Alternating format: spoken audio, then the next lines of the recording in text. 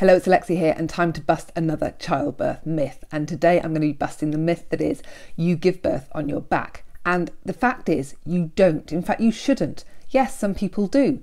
I don't know why they do, but only give birth on your back if that feels the most comfortable for you.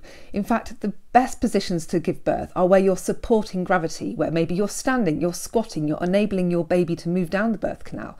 When you're on your back, you're restricting blood flow in that area. You're increasing the likelihood of you experiencing pain. There's so many negative aspects to birthing on your back that really, if you have a choice, then you need to make sure that you try and avoid it as much as possible. Unless it feels really comfortable for you, then do it, but don't assume that you will have to give birth on your back. A lot of women worry about this because it sort of brings on fears of having people looking at you and feeling vulnerable and not in control. So don't do this.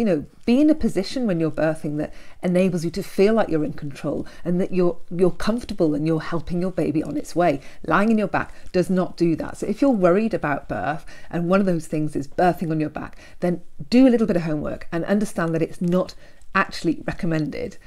There are much better ways for you to birth your baby that will be better for you and your baby, and less likely to make the whole thing harder and more painful and slower. Because at the end of the day, who wants to make labour more painful and slower than it needs to be? I wouldn't. So do your homework and just know that birthing on your back is not necessary. It's a choice, and if somebody is telling you to birth on your back, then ask them if you can move, because that is well within your choice. In fact, just stand up. That's all you need to do. I hope that this has been a useful video and would encourage you to find out a little bit more about birth positions and whether or not you need to birth on your back. Thank you. Bye for now.